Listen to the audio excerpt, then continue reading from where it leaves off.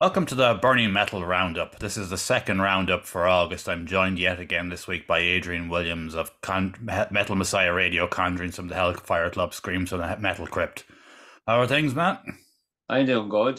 I am. Good stuff, good stuff. And another interesting week in the world. Did you see the mad story this week that there's a report in the news that 7 foot high aliens have been terrorizing a Peruvian tribe? You didn't see that, no? Oh, no, no, That no. was my one of my favorite news stories this week, and Hank the Tank was caught too as well. To Hank the that. Tank is a fucking 500 pound bear that has broken into 24 houses over the last 2 years.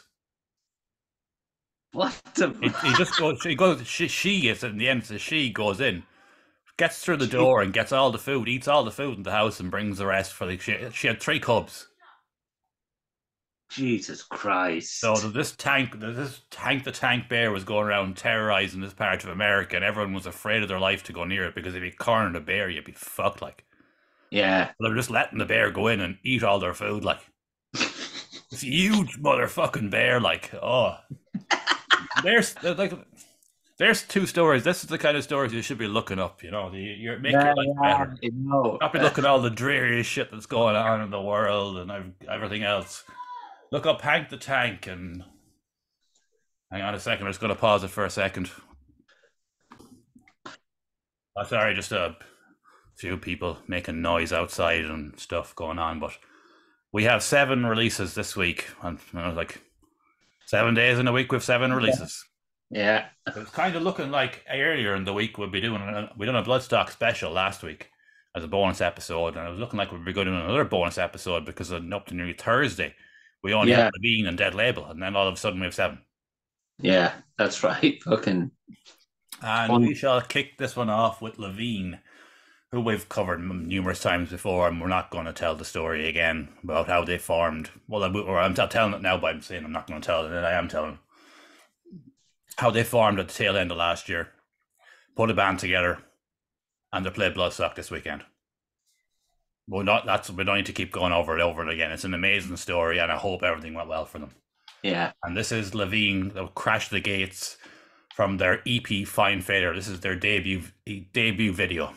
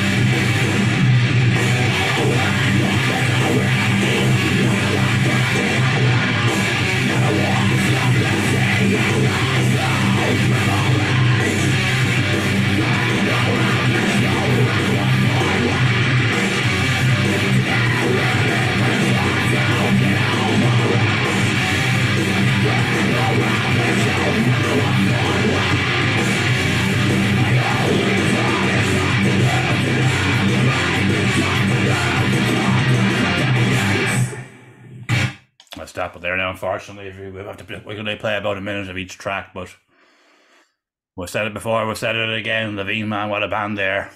Yeah. Fucking amazing band. That EP is probably on my top three EPs. It will be come end of the year. It's going to be in my list as well, too. To be honest, man, it's just they're a force of nature. These lads. I know, I know. It's fucking amazing. I was just thinking there, I was talking with fucking Charlie and Charlie from Forno. He said Lachlan's played fucking Bloodstock 2 years in a row, Yep, the drummer. four not last year and this year with Levine. Being, yeah, amazing. Sure, You I know? ran into them. I ran into him, of course, on my final gig because four nots were playing, and I just said to him, "You're been a bit fucking greedy now, you who are playing it 2 years in a row." Like he said to me that he said to me that I don't know if he should say this, but he said to me he's going to enjoy it a lot more this year Yeah, because yeah. the pressure won't feel the same pressure this year. You know, Yeah, you'd be very nervous going out playing in Bloodstock as a young lad. But when yeah, you've done it and you've already got it over it, you can go into it looking for a different light. I'm just going to enjoy this one this time yeah. because you could easily fall into the trap of getting like True, I know. it happened to bands that played Bloodstock before in the past. I won't name any of them, but I know there's two bands that played Bloodstock that were rabbits in the headlights and they fucked it up. Yeah, You know, they just it didn't. I was watching them. I'm like, this is when I used to go to Bloodstock all the time. I was like looking at them. I was going, "What's going on here, lads? Where are you? Just fucking rabbits in the headlights, you know." oh Jesus, yeah. Fuck. So it can happen, you know. It's a very Yeah, intimidating thing. Like, you know, if you're a band and you're trying to get somewhere, next thing you're playing a Bloodstock, you know. mm, yeah. You know, not every personality can juggle I that kind of know. pressure, you know. Yeah, I know what you mean. I Yeah, think I yeah, think Levine will do well with it because they're on a trajectory forward, and this is just another step forward. This will be like we're going to take this for everything we can get and kick on further from here. definitely. Yeah, I hope I'm right. I imagine I am because everything I that Levine have done in their short histories shows severe and serious. Just like we're going for this. And Adrian has frozen. yeah, We're having a few technical issues tonight, but yeah. that's all right. These things can happen. And that was Levine Crash the Gates from their EP Fine Failure. Check it out wherever you stream music. And next on our list, we have another band that played now at this stage, played Bloodstock this weekend. They opened the Ronnie James Dio stage this morning. That's Dead Label, and they released a new single, Forget the Name, and we shall play a minute of that now.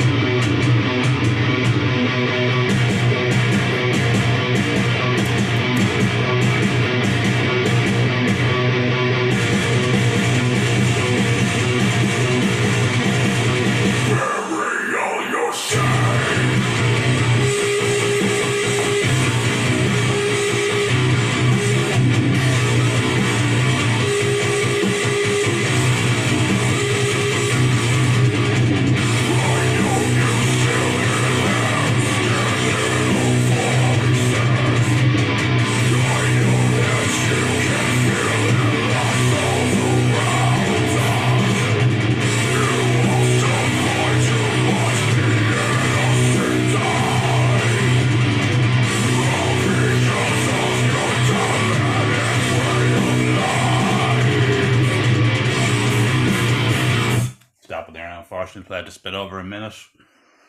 From what I'm hearing, they done really well this morning. I'm not surprised. I'm not. I know. I'm not I surprised. seen a post by chance today when I was just doing all the last minute checking out for stuff, and apparently the sound was amazing, and they Yeah, despite the weather going to shit, apparently today they still got a good crowd, and the sound was amazing, and yeah. well for them, like so that's great They to hear. have, they have the fucking chops. They do. Like they've been, you know, they've been doing it for years now. And as we said the last day, man, Dead Label sound like Dead Label, don't they? Yeah. Oh yeah, man. The fucking Can't think that's of anyone else. yeah. It's the defining sound they have there. It's just huge, straight. I listened to that when you told me earlier because I kind of missed it. Hmm. I did, and I listened to it. And out of the last three, is it three singles? This is the best one. I like them all, but Yeah, I like the lyrical content in them is very good. yeah, yeah, They're definitely. just improving in every aspect of the band. Mm. Yeah, Well done to them. Well done to them. They played the Ronnie James Dio stage today at Bloodstock. That's fucking amazing. Like for an Irish band to come up through the levels and grind away and get to the top point. Opening the stage at Megadeth and one stage was Halloween, but it's KK from it's free. Judas Priest now. Yeah, Like KK's fucking free. It's fucking hell. Megadeth, like fucking hell, like No. you're on the same stage as Megadeth. Yeah, yeah, I know. That's fucking. There's not many people can say that. Yeah, I Definitely know. in the Irish scene. Yeah, Maybe Yeah, Primordial or Gamma Bomb, perhaps, but nobody else. yeah, yeah. Has any other band come through the Irish that's played the main stage of Bloodstock? No, I don't know. There hasn't. There hasn't. I don't think Gamma Bomb or Primordial have played it either, to be honest. Not Bloodstock. I No, think they they've. haven't. They haven't. No, no, they're first. Yeah, Fair fucking play. no, I know. Fair play to them. They were the first to do it, and hopefully the first of many. Yeah. And next on our list, we have Symbiotic Tomorrow released his latest single, Rise of the Pharaoh. And this is another cracker from him, isn't it? Yeah, Oh, this is definitely. very good. We'll play a minute of Symbiotic Tomorrow, Rise of the Pharaoh.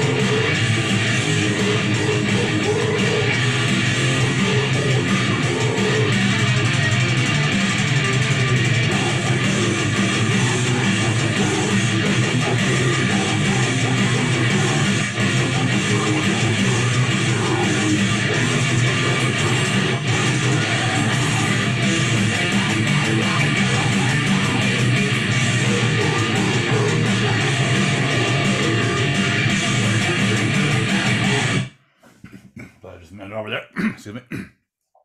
Another cracker. Definitely, yeah, man. Fucking the album is fucking amazing. It is. I was listening to it during the week again, Yeah, he and sent me on in advance for it. Excuse me. He sent me on in advance of it as well, too. Yeah, it's a cracker, isn't it? yeah, Best one, yeah. yeah. I Best one, know. yeah. I like the whole Niley type Eastern vibes in it as well too, and they've got Yeah. the vocalist who's also on the Grave Path, no, Great feats. Grey Fields, sorry, excuse me, Grey Fields album. So Yeah, gone from one kind of Eastern themed Irish album to another one. yeah, yeah. What's his name again? Martin Blank, Thomas. Thomas Blank. Sorry.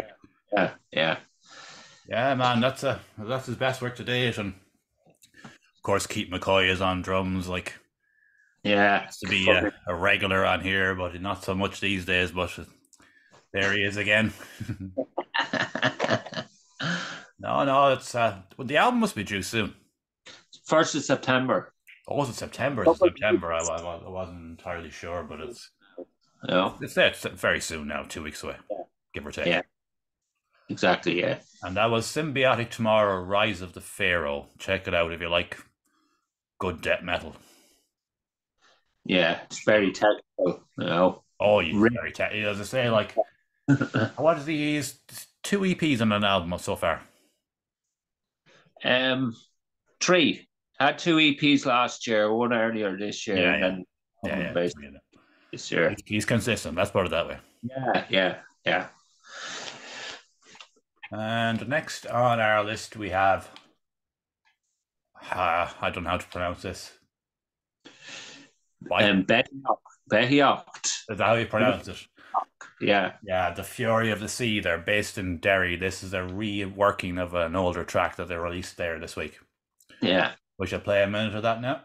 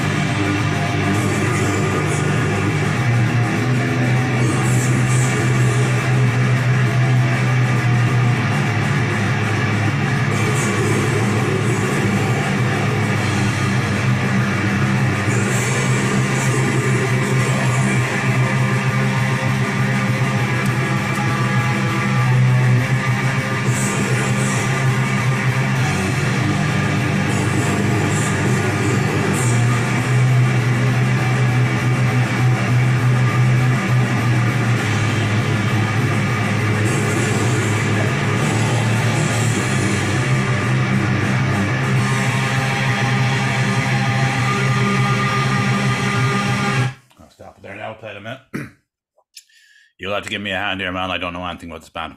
It's one guy. Oh, right. Oh, it's one person. Yeah, yeah. That's from basically that was a re-recorded. It was on the album Conquest, which was released in 2015. All And right. I think he's been working on. I think he has remastered. He remastered that album anyway, and Yeah. there's a video. He done a video for that song, and it Yeah, looked we use that one there, yeah.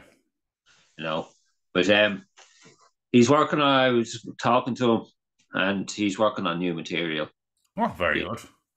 That's which is probably fun. why he just remastered it all, just to kind of get the Yeah, thing back out again. it's kind of remastering all the old stuff. Yeah, he's been going since more than 10 years. I think almost 10 years now. All right, this is I only discovered it this week. It was or the Irish Metal Archive put up a post about it, and I was just like, Yeah, oh, all right, I didn't know yeah. this, but Oh, oh, so it's a one man project based in Derry, and he's been yeah, grinding up, working away at it, and he's just basically getting all ready to go up and get going again, basically. yeah, yeah. Yeah, basically. Oh, that's fairly good for someone doing it on their own.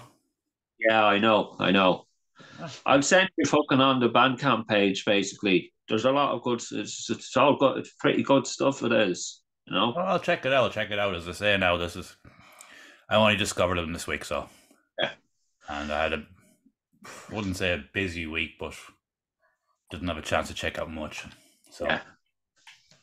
and next on our list, we have a new single from the band Lacerator, and this is their track "Tell Your God to Ready for Blood."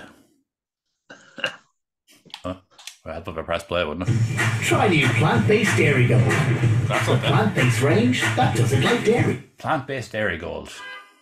That's one thing before we finish starting off this track, that's one thing that amazes me about this whole vegan movement. I don't give a fuck if people are vegan. More power to them if they are. But why is everything vegan? Like fucking meat or sausages or butter or something? Why can't they create their own shit? Like, Yeah, why, yeah, why does it have to be vegan meat? Like, why oh, I'm eating vegan chicken. If you're a vegan, why would you eat vegan chicken? Aren't you supposed to be a vegan? yeah. I This is the know. kind of shit I think about. No wonder I'm fucking mental. Nah, this is what go. I'm only joking about insulted any vegans. You'll tell me anyway. That's what you do. I better stop now. I'm getting worried. No, I appreciate veganism. It's a fucking it's a what's the word I'm looking for? Ah, fuck it, I can't think of the word. This is Lacerator.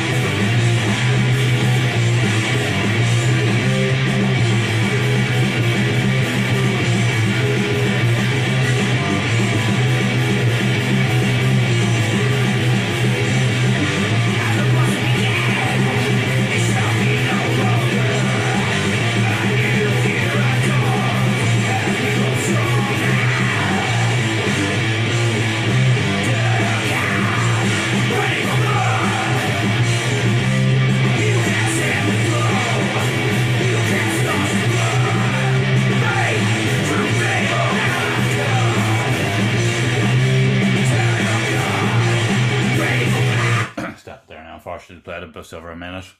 I really could cool out fucking old school trash like. Ah, yeah, man. Fucking deadly. I know. Fucking Jeff's on that. Mm-hmm. He is with Eamon. Fucking right, deadly fucking music. I have to Oh yeah. say. I know he's not very active, but when he releases something, it's fucking really good. It is, you know. Oh yeah, that's just a really good fucking old school trash track, isn't it? Like, Yeah, it just yeah, does exactly what it says in the tin. Like, I'm not going to exactly. try and break any new ground here or anything. I'm just going to pump it out. Yeah. No, they're a cool project. That's two tracks they've released this year now. Yeah, I think it's two. They've released three basically altogether. Basically. Evil as Hell definitely came out this year anyway. Yeah, I think I forgot the other track name. The other track now. Hmm. Oh, digging in the hatches. It's the first track. First, Really, that's you what. know, thrash metal. All right, again. If you like trash metal, check out Lacerator. Tell your god to ready for blood. And next on our list, we have a band called The Boat Sank, who released. Is this their debut single? No, No. no, it's not. You sent this on to me No, like literally a I've half an been hour ago. checking. I've been checking their socials, and they have a few other songs released. I think I've from heard the name, all right, but I just that's all I heard. I heard there was a band called The Boat Sank based in the north. Am I right? they got to the final of Metal to the Masses up there this year. What the fuck? Yeah. Yeah, yeah. All right. Jesus, Yeah. that's fucking all right. And they played Crypt as well there last week. Well, that's what I'm saying. I've heard the name, but I didn't know anything else. Like Yeah, and I like the page and I follow it, but I didn't. I know. I fucking. Yeah, I live on the live on the page follow thing now. I rarely go into the fucking main feed, Yeah, and even that I didn't see it. It's weird. I know.